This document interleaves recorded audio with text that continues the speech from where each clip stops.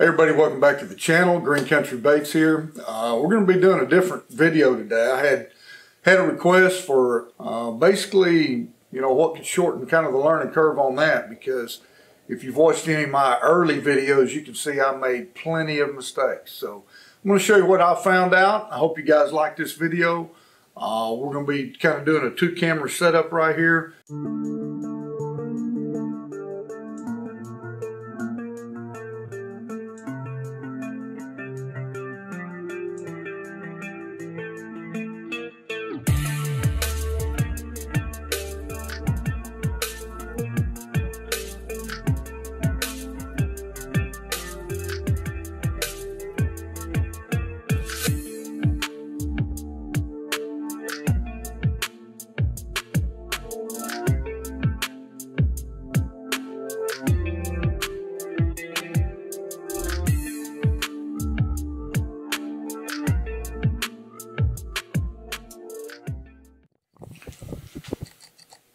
Okay, so the first thing we've got, and these are just things you don't have to have, but in my paint booth area, I bought these, I guess you say it, Flovotech Studio Pro. Get you a shot of that.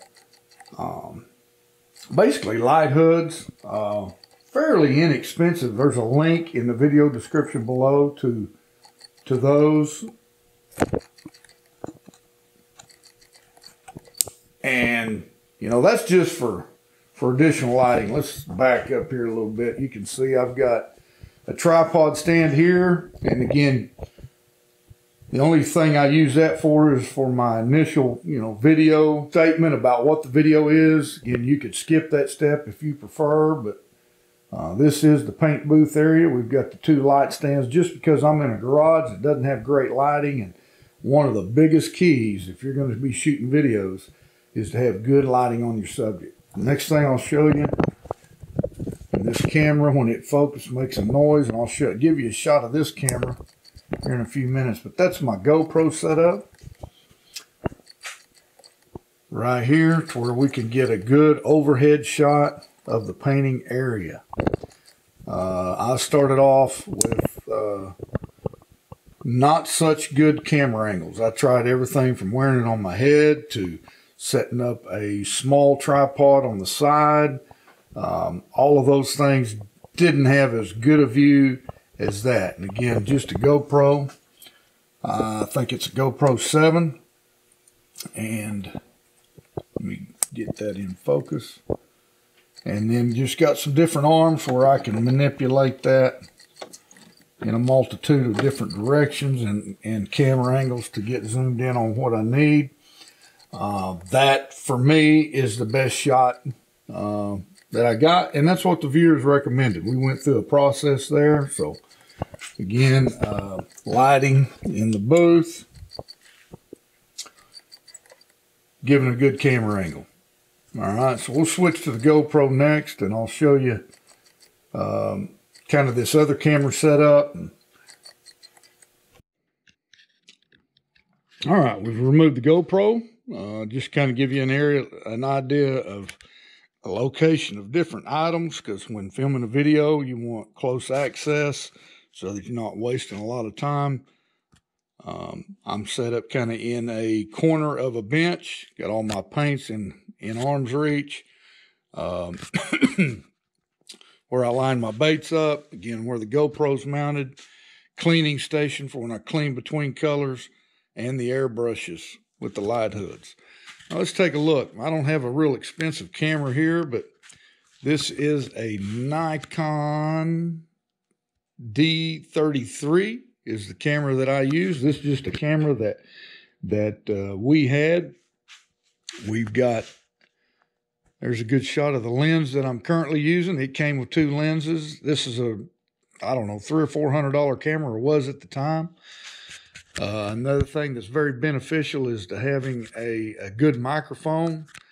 You may or may not could tell the difference in using this GoPro mic, but this is a Rogue mic that works well on this camera. Again, this camera is just used at the beginning of my videos just to give a brief description of what I'm going to do.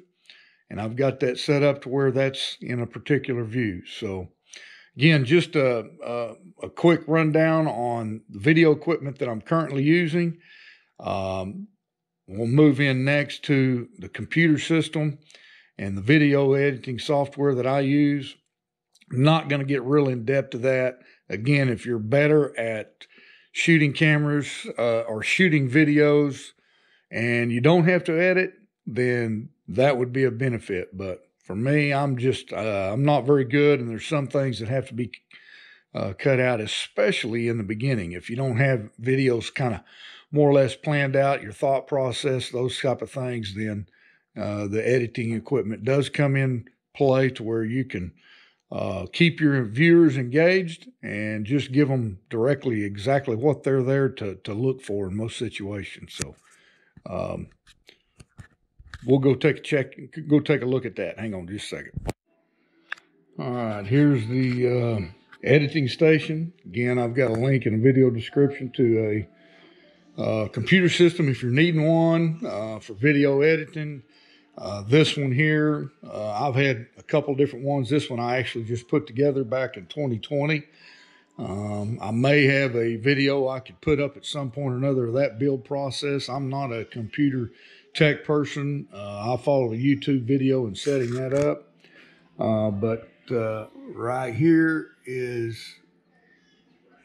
I don't know if you can see that, the software that I use in the video editing process, and that is the free version of DaVinci Resolve 17. I believe 18 is coming out, but kind of give you an idea. Look at that.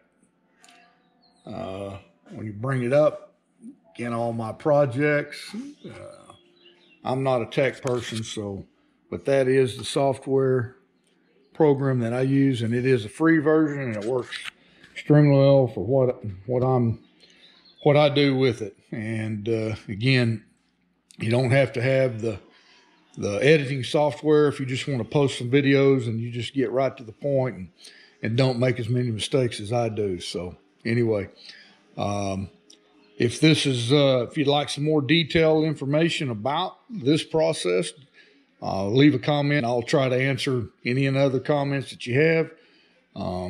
As far as shooting those painting videos, the outdoor studio or the garage studios where all that's done, just getting a good angle for the view of what you're doing is probably the most important aspect of it. If you don't have a spray booth, you may have to use a tripod or some type of thing that can put your camera in a close proximity to your work. But other than that, that's the process that I use. Thank you, guys. We'll get back to painting next week.